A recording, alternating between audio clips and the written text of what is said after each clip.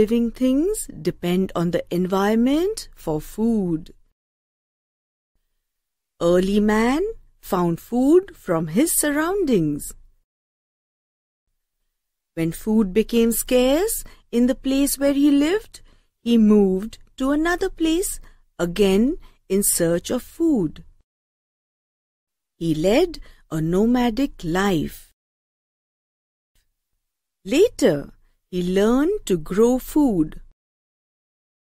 From then on, he started leading a more settled life.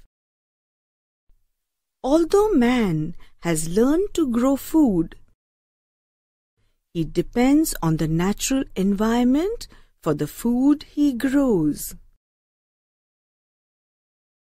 The crops grown in a particular place depend on the soil, rainfall, and the climate of that place.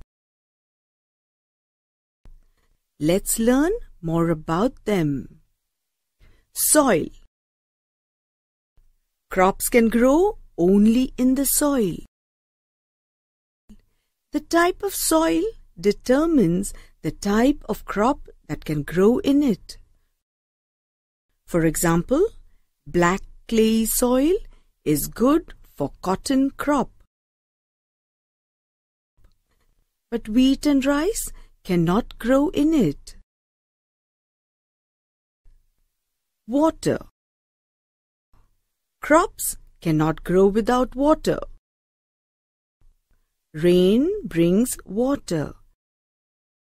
It irrigates the fields, fills up the lakes, wells, and rivers. We are heavily dependent on water for our food. Farmers in Rajasthan, which receive less rainfall, grow bajra, wheat, and jawar. They cannot grow rice. Rice plants need a large amount of water. Rice grows well in fields which remain waterlogged for many days. That's why it is grown in places which receive heavy rainfall. Temperature. The temperature of a place is another very important factor. The type of food that can be grown in a place depends on the temperature of that place. Mangoes cannot be grown in Jammu and Kashmir and Sikkim as the climate is cold.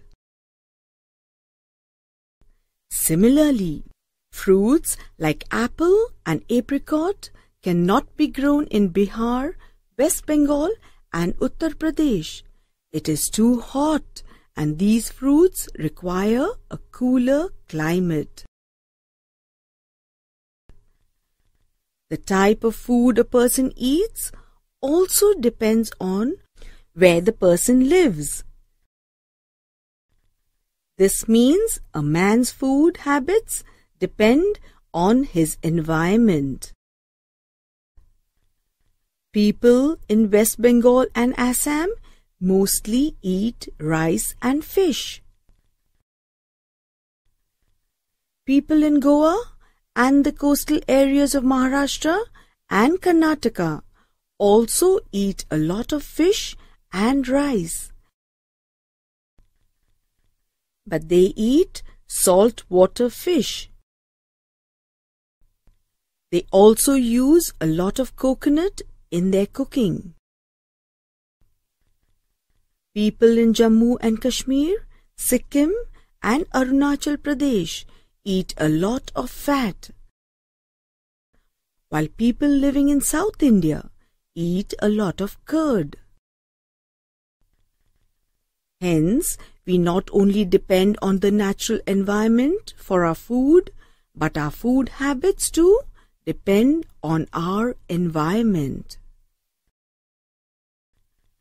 The world has become very well connected because of excellent transport and communication systems. Now, we not only eat the things that grow locally, but also get a lot of variety from other parts of our country as well as the world.